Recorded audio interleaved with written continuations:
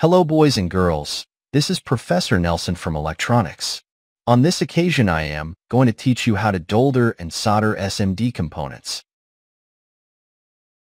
These are SMD type components, or surface mount components. The pins of these components do not go to the other side of the board. Therefore, the soldering has to be on the surface of the board. Soldering is not much of a problem. The problem is removing it or soldering it.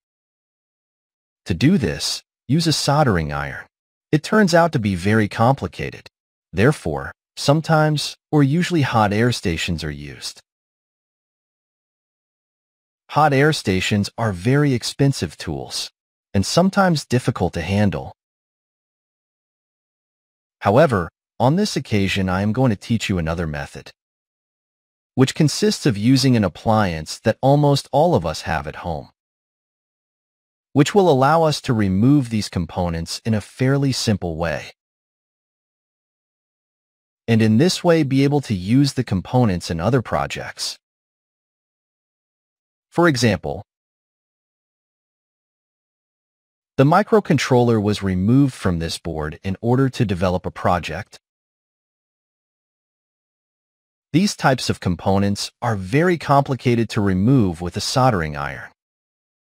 Therefore, another method is needed to remove them. You can also remove the LEDs from damaged lamps in order to recycle them and use them in different projects. So without further ado, let's start with the video. Okay, guys. For this activity, we are going to use a common iron. Any iron will do. Whether it's an iron that you are not using or a new one that you want to use for this project. Don't worry, we are not going to burn your iron. Any iron will do since all irons reach almost the same working temperature. Mine does not exceed 572 degrees Fahrenheit, which is perfect for soldering and unsoldering SMD components. First of all, our irons have a thermostat that allows us to vary the temperature, either at maximum or medium temperature, depending on the needs. For safety, we will place it at a medium point, and after that we will place it at maximum temperature in case we need more heat to be able to melt the tin that the components have. Now the next step would be to turn our iron over and place it in this position, and find some supports to place them on the sides so that our iron does not move. That is why I am going to use this transformer. And I am going to use this other transformer, preferably the supports that are not flammable.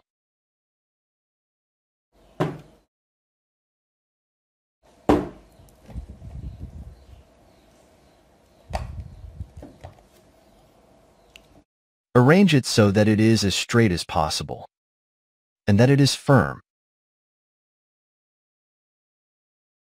We are not going to work with this part since if you lean on it the iron will move. However, the back part is completely firm, so we are going to work on this part. So let's move on to placing our electronic boards to solder and desolder SMD components. Okay, let's turn on the iron. Remember that it's at half power. Let's let it heat up for a minute, and then we'll test the temperature with a tin wire.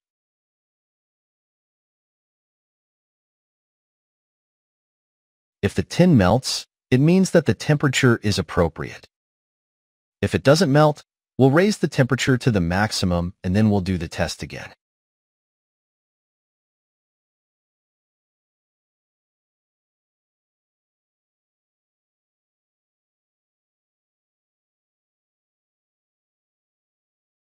Well, if it doesn't melt, we'll increase the temperature to the maximum and then we'll do the test again.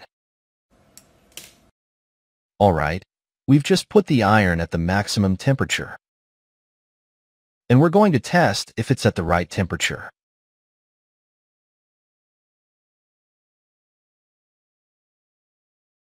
There you can see that the tin melts, so we can place our plate.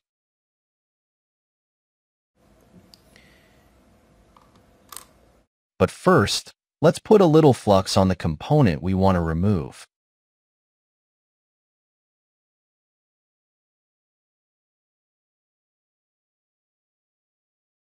We put it on the iron and wait a few seconds.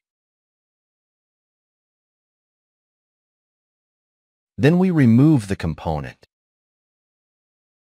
In order to remove the component, you must apply pressure to the plate.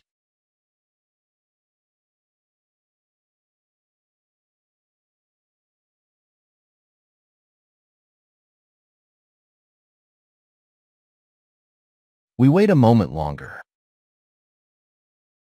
Remember that the iron has a thermostat that regulates its temperature. Therefore, it will be constantly turning on and off. When it is turned on, the temperature increases.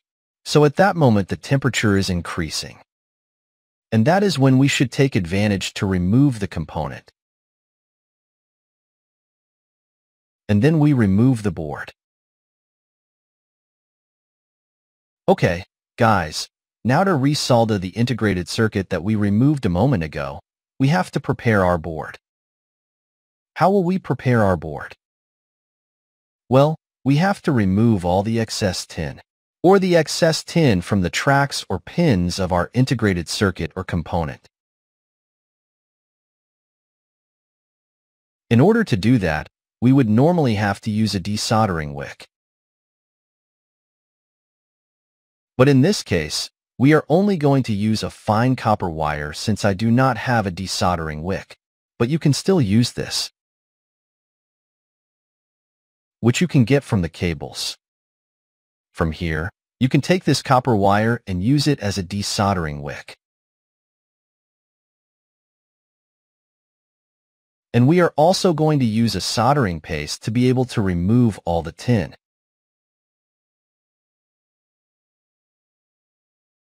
We are going to use our soldering iron. We put a little paste. And with the help of the soldering iron, we are going to press to remove the excess tin.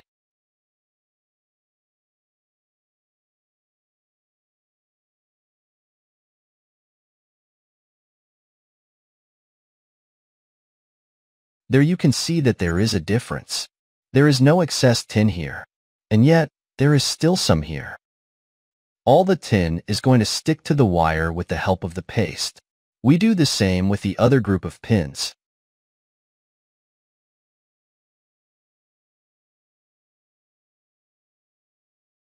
Well, now we have it completely clean. Now we have to clean all of this with a little alcohol. And with the help of a brush, we are going to clean it and remove all the grease that we have coming from the paste.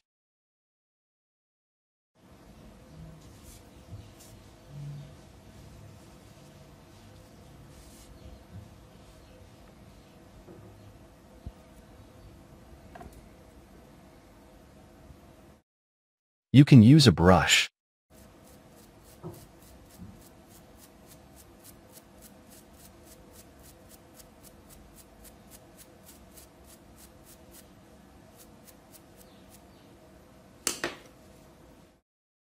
Or you can use a cotton swab.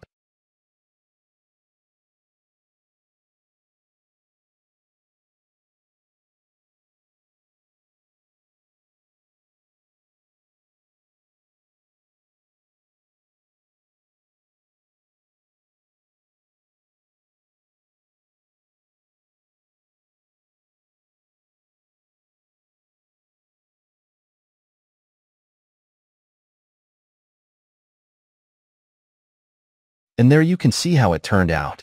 It is completely shiny. Now we are going to put a little bit of solder paste.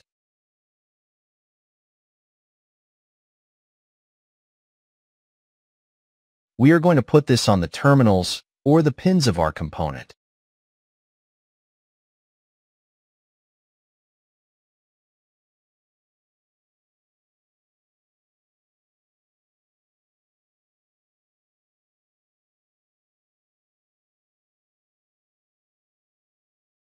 Don't worry if you are not precise on the pins.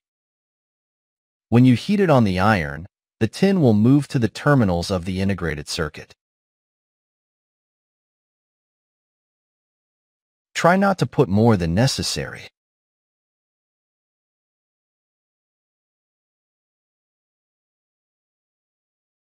It's more or less. Now we are going to place the integrated circuit on the solder paste.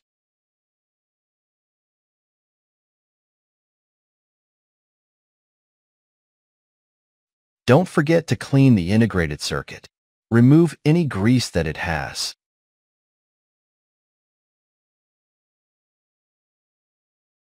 Try to align the integrated circuit as best you can.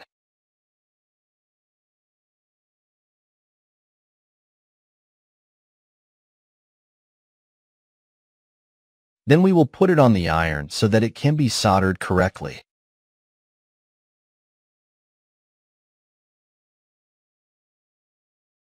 Very well, I have the iron ready.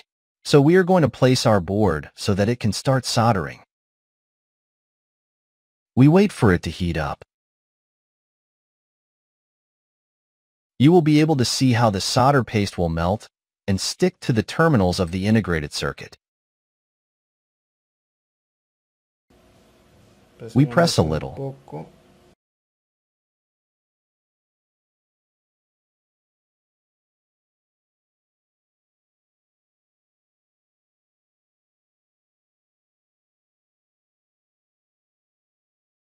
Ready. Now if you need to remove any other component, you can take advantage of it.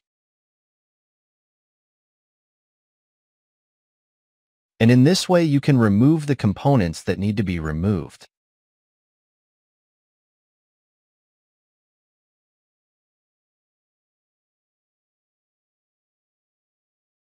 Okay, once the board is cooled enough you can see how the soldering turned out, which is pretty good.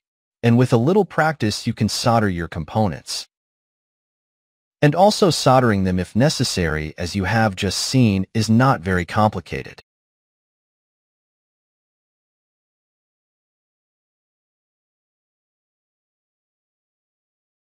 Okay guys, now don't forget that you can remove the LEDs from the lamps to be able to recycle them and use them in other projects. To do this, we just place it on the board as we did with the other board. We wait a bit for the components to heat up. If you want, you can put flux on it, but if you don't put it on, it is not a problem. And as you can see, the LEDs can be removed very easily.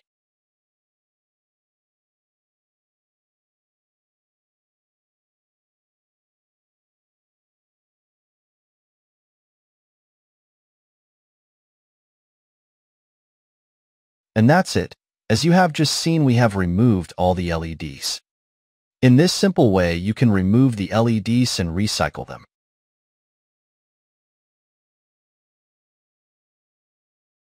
Well, here we have the LEDs that we have just removed from this board. Don't worry if the board changes color, it is normal for it to do so. Since this is paint, it is normal for it to darken a little. Now we have the LEDs which we can use for other projects. We can test their condition.